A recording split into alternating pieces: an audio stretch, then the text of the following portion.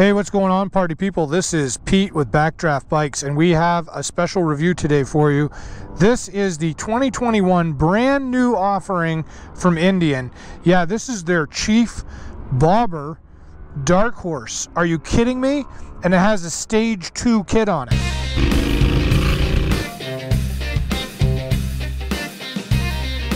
Thanks for joining me again. Hey, I appreciate you supporting the channel. I do have some new merch in. If you want to wear one of these cool shirts and look spiffy while doing it and supporting a good cause, please check out the link in the description for our merchandise. This bike is mean, lean fighting machine. It's a really interesting package that Indian has put together here. What they've done is they've taken the Chief, and you know, they make the Darkhorse renditions and the Springfield and things like that. I've got some views on my channel on that one. But they take it and they slim it down and they turn it into a lightweight rocket ship. This has the larger motor that they offer, but it's coming in only at 670 pounds dry. It's got a 4-gallon tank, 120 foot-pounds of torque, and that's before Stage 2. So Stage 2 is just going to up those numbers quite a bit. It's really mean looking, nice, clean back fender. I like that look right there. Really awesome. And it has some upgraded exhaust on it, so you get a nice bark right from the factory too. All factory options. Of course, it's a belt drive, and it's murdered out because it is the Indian Chief Darkhorse edition.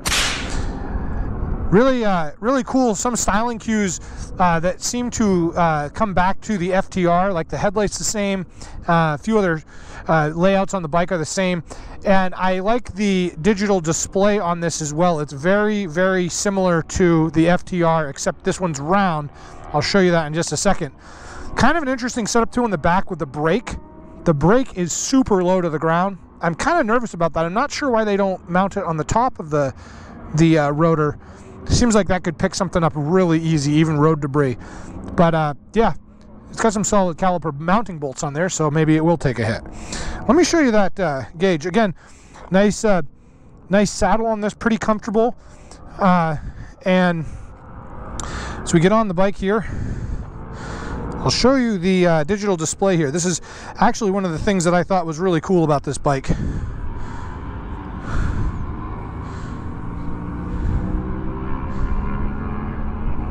Indian motorcycles. Got a little splash screen. It does take a minute to boot up. I was kind of surprised at the length of time, but Indian's really rocking it with the digital display, and it's touch screen, so you can use a glove. You have your touch screen situation going.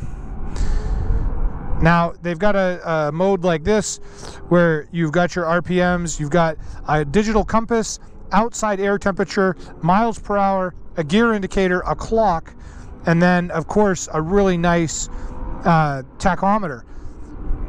You've got another version here, which gives you your analog, your analog speedometer, a fuel gauge that's analog, an RPM that's analog, your digital compass, outside air temperature, gear indicator, and odometer. So that's pretty cool. Again, they're really taking technology to the next level and keeping things classic and true.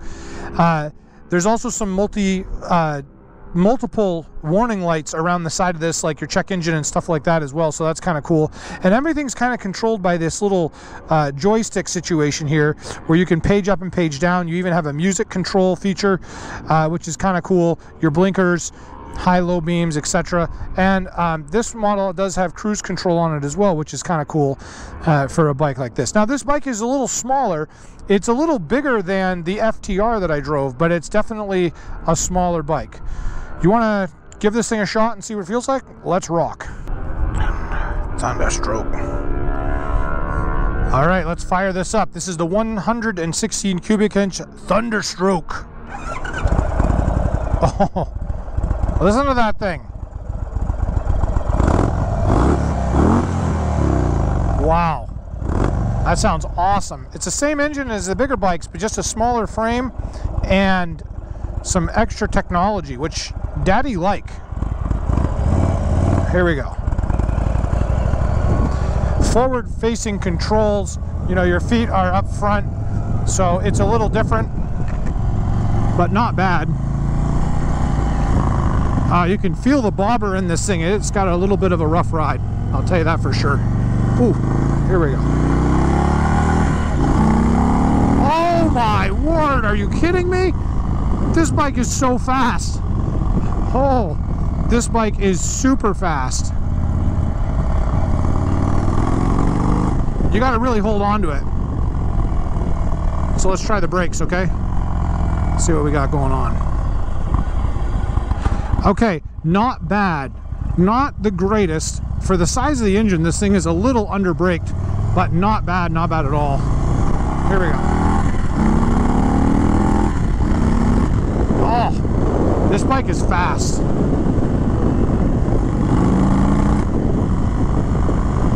Super fast. And it has a low slung center of gravity like the other Chief models that I've ridden, so it may be a larger bike, but it actually handles decently. It's almost like the throttle is an off and on switch.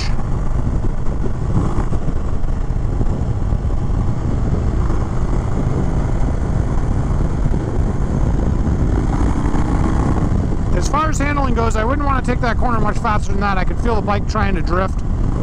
So I'm trying to be careful with these demo bikes.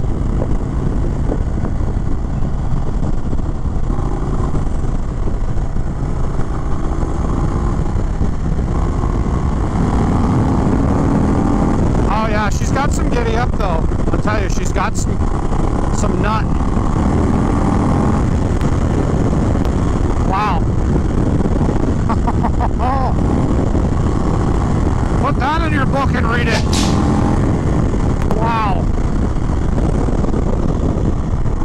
So you've got a V-twin, really robust torque, but you've got a red line of 5,000 RPMs in a small frame, and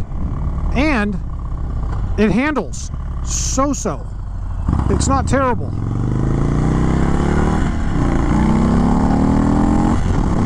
I mean, for the size of the bike and the package that you're getting, this is actually a really nice marriage of torque, size, and usable RPM range. This bike pulls right off the line strong to a red line. There's no, I don't feel any flat spot in it. And of course this has the Stage 2 kit. I mean, this thing really rides good. Slow it down a little bit here. As far as brakes go, it's not bad. It's not bad at all. It's still not a super light bike. It's 670 pounds. So by the time you get fuel and everything in it, you're probably close to 700 pounds. So that's not a light bike by any stretch of the imagination. But, you know, it's low center of gravity, taking a cue from the other Chief models. They're doing a good job with it. It's an interesting thing right here with the Stage 2 kit. It's got this manifold on it, and my hamstring is like right into it, which is kind of weird. You kind of gotta have to sit funny. So I'm not digging that design.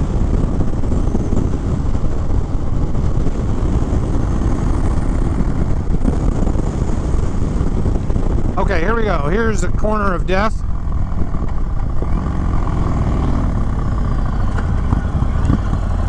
Yeah.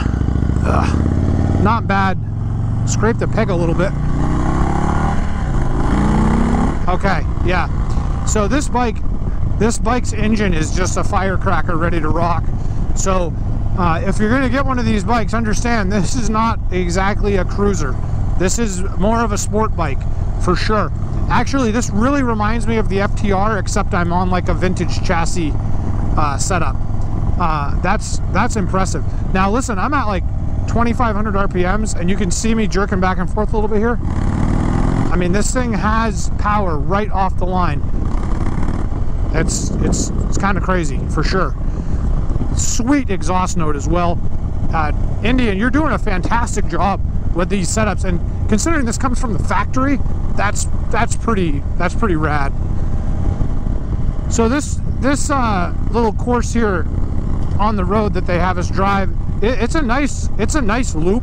The road is a little bumpy up here, and this bike, you can feel it in this bike's suspension is very stiff. You can feel it. This is, again, coming off of the Indian Darkhorse, the Chief model, or Chieftain, I should say. This bike does not have the same plush ride feeling to it. This is more of a bobber style, really. It's more of a bike that's got some power, in your face power, mind you, ready to rock, but you're sacrificing some of the creature comfort. This gauge is amazing. I don't know why they don't have this on the other models. They should really think about adapting the multifunction display to some of the other models. Some of those other models, like the Darkhorse and stuff, if they had that instead of the analog clock gauge, I mean, that'd be sweet. That'd probably give you everything you need right there. Again, you've got your forward-facing foot position, frontward foot position, I should say. You don't have the platforms that you have on the other Chieftain models. These just have pegs. I don't know if you can see it, but my foot's just kind of hanging out there, and I have big feet, so my ankle is very close to the ground when cornering. That's something that I would be cautious about. I'm not sure I'd say nervous, but just be cautious that you wouldn't want to scrape coming around corners, obviously. We got these people here high-fiving in the middle of the road. Who knows what's going on? What's going on, people? Beautiful day out here in sunny Loudon, New Hampshire. Cow, Hampshire. This bike definitely, their suspension on this bike definitely is a little on the rough side. It is not as plush as you would think. I find myself really grabbing hard on the handlebars to keep the bike in control. Perhaps you can adjust it out a little bit. Perhaps, maybe, I don't know. Okay, let's go. There we go. I don't know if you can hear the exhaust note through my helmet, but it is a thing of beauty, eh? Where are you guys riding at? Where are you guys riding at? Throw it on the comments down below. Let me know. Maybe a bike like this, if you're down in Florida, would be nice because everything's smooth. Well, depending on what section of Florida you're from. Up here in northern New England, our roads take a wicked beating. We got frost heaves, potholes, lots of sand from the ice they put winter driving conditions, so you get a lot of debris and stuff on the road, so it makes it a little particular to find a bike that's well suited for rough terrain, especially all the bumps and potholes and everything. So this bike right here, a little bit harsh. If they could tone the suspension down just a touch, that'd probably be great. But understand, they put a nuclear power plant in this thing, and they put a stage 2 kit on it, so there's got to be a little bit of a compromise as far as the handling versus plushness and ride. So obviously you do sacrifice a little bit of ride quality when you want your sport. So that's what they're doing. Still has the really thick handlebars as well, which is kind of interesting. I think on a bike like this you'd want more of a little bit smaller on the grip, but again, this is the Chief series, so they're kind of keeping the same stuff. This setup is a cross between the Springfield with the ape hangers and the Indian Darkhorse. I think these are right in the middle. You probably got, I don't know, a 6-inch rise on the bars, so it puts it right where you want it. It's a very comfortable bike to ride. The only thing I do complain about is this intake manifold is like right on my hamstring, very in the way. I don't know if having smaller legs would even make a difference because it's just there. Maybe you get used to it just resting it, but I mean, going over these bumps, I can feel a little into my leg, which over a long period of time would be kind of annoying. The other thing I just mentioned about the seat. Now, I'm a tall guy, 6'4". This seat, sitting on this seat right now, it really cups your lower spine. So I can feel it pushing right on my tailbone. What in the wide world of sports, lady? I can feel it pushing on my tailbone, and that's a little discomforting. So again, with the suspension being pretty stiff on this bike, maybe a younger rider this would suit better. If you're looking for a cruiser, just to cruise around, relax, enjoy, go on a road trip or whatever, this might not be the bike for you unless you can really radically adjust the suspension, as well as maybe change the seat configuration just a little bit. There is no passenger seat on this anyways, so they are going for the bobber look for sure. The throttle's really responsive on this. It is like on off. It's like a light switch. There's no roll onto the throttle gentle. I mean, it's like wham, bam, thank you, ma'am. So, kind of interesting. Well, we're going to be pulling into the back of the Speedway here, and we'll crack her open again. What are your thoughts on this bike? Have you driven one? Again, the Chief Bobber Darkhorse. This has a Stage 2 116 engine in it and 6-speed tranny. They're advertising it's 120 foot-pounds of torque. I definitely think it's all of that and then some. Maybe with the Stage 2 it's plus 10 or 20 maybe? I don't know. Here we go. Yeah, you can see it's very jerky on the lower RPMs. It wants to rock. It wants to rock! And let there be rock with the Thunderstroke motor.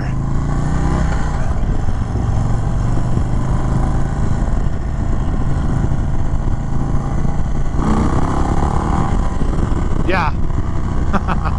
Daddy like, and that let off with the back pressure and the burbling. Yesha. It's wicked decent, bub. Let's see what we got here. We got Dead Man's Corner here, and then we got a little straight stretch we can crack her open. We'll go from a start-stop and we'll see what she can do. How about that? Would you like that? Here we go. We got nobody behind us. The engine's nice and lumpy. Listen to that. Here we go.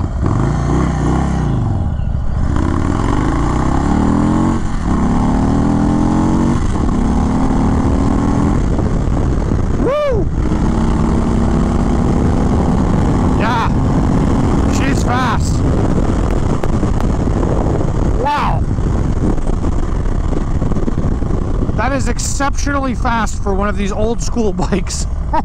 Oh my goodness. Brakes are good. Throttle response is excellent. For the cruiser market, if I was going to buy a bobber, I would rate this a strong 9. I would give it 9, minus the discomfort on the seat and this stupid intake manifold thing. This bike is a keeper. It is a rocker, and it rocks hard. Well, thank you again for your time today. Please leave a comment below and let me know what you thought of the video. Until next time, ride safe.